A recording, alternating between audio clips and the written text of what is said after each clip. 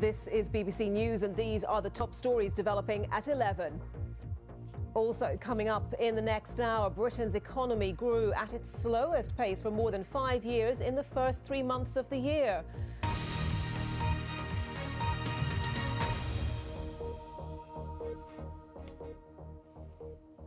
Hello, a very good morning to you. It is Friday, the 27th of April. I'm Anita McVeigh and welcome to BBC Newsroom Live.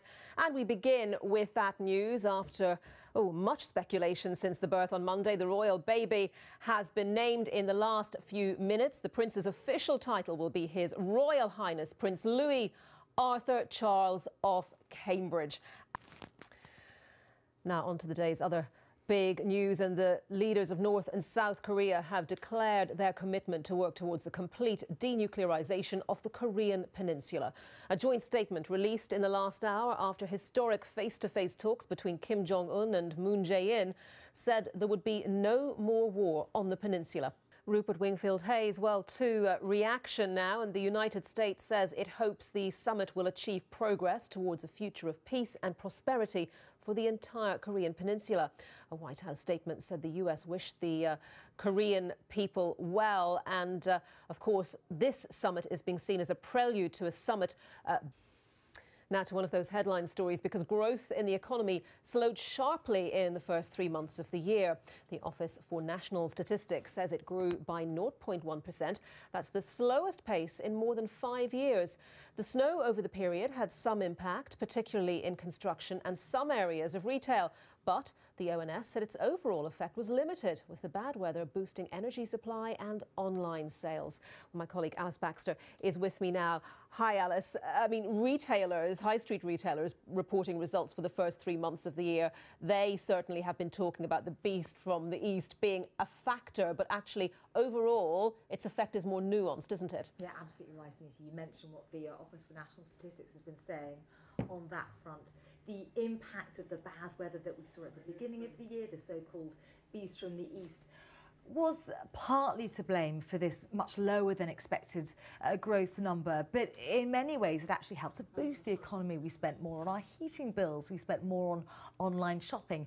The main culprits here was actually the drop that we saw in construction, and also people staying away from the high street, people spending less. Retail, that suffered a real downturn.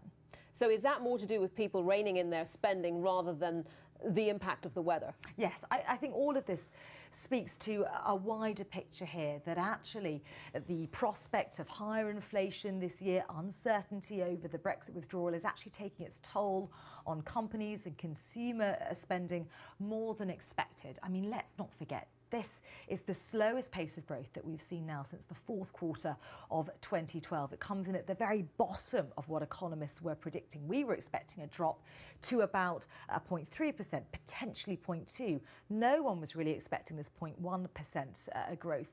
And what this potentially then means going forward is, will we see this rate rise that many had expected come May the 10th, of 0.25%? Within the market, the odds of that rise has now dropped to below 50%. The Bank of England starts its meetings next week to talk about that. And talking about the markets, sterling, the pound, in the aftermath of this announcement from the ONS, we saw the pound drop to an 8-week low against the dollar. And conversely, that sent the FTSE 100 blue chip much higher, because it's full of these multinational exporting companies that earn in dollars. So a weaker pound actually boosts the FTSE. How much of an impact do you think this anticipated rise in interest rates is having, or has had, on these figures? I think it all plays a part, doesn't it? I think uncertainty over what is happening within those Brexit negotiations, and then also this prospect of higher inflation above target inflation this year, all of this has played into this downturn in consumer confidence, and also the confidence that business is having to bring about this, as I say, much lower than expected growth rate, expanding by just 0.1%.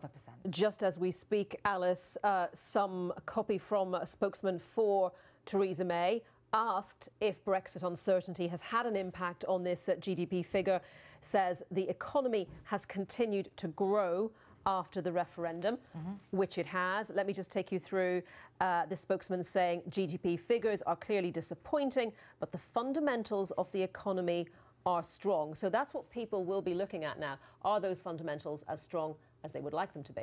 Well, we can only go on the data we've had out today. Construction fell considerably in the first 3 months of this year. Retail spending fell considerably. Of course, we haven't actually Brexited yet, so we're all talking about the prospect of these negotiations that we're about to enter into. The fundamentals, you know, they vary, but those and are the open to facts. Interpretation depending on you know, what perspective you're taking on all of this. Indeed, indeed. But, you know, the fact remains that the economy for the first 3 months of 2018 fell to its lowest rate of expansion since the last quarter of 2012, growing by just 0.1%. That comes in at the very bottom of what economists had been expecting. That number might be revised upwards, but for now it stands. OK, Alice, thank you very much. Alice Baxter. Now, the Home Office has come under fresh criticism after 35 hospital trusts accused officials of putting patient safety at risk by blocking visas for 100 trainee doctors from India. The overseas medics were offered jobs as part of a postgraduate training scheme, but were then refused permission to work in the UK. Here's our health correspondent, Dominic Hughes.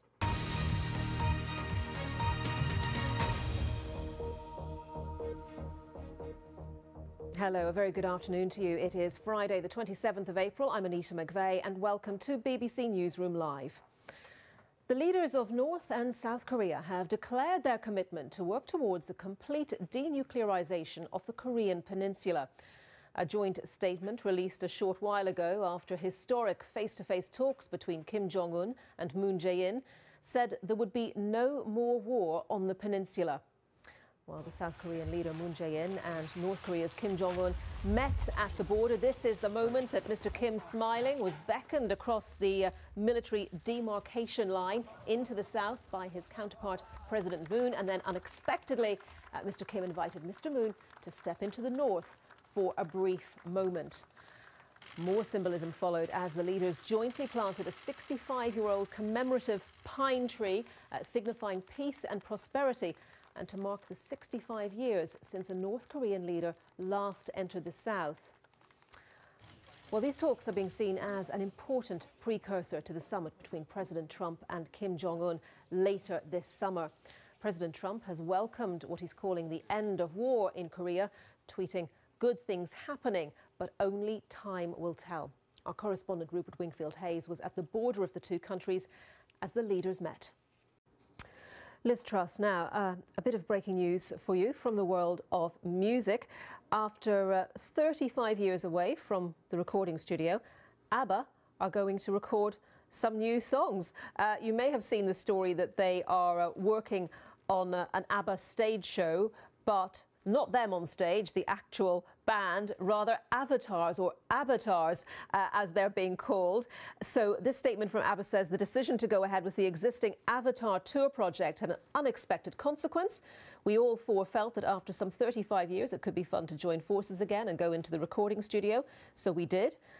They say it was like time had stood still and they'd only been away on a short holiday. An extremely joyful experience which has resulted in 2 new songs.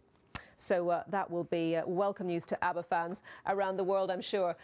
Now, the time is coming up to 10 to 1. We're going to get more now on the Labour activist Mark Wadsworth, who's been expelled from the Labour Party for bringing it into disrepute after launching a verbal attack on the MP Ruth Smeeth at the launch of an official Labour report into anti-Semitism. For more stories about crossing divides, you can go to bbc.co.uk/Crossing Divides. In a moment, we'll have the news at 1 with Ben Brown, but first, here's a look at the weather with Helen Willits.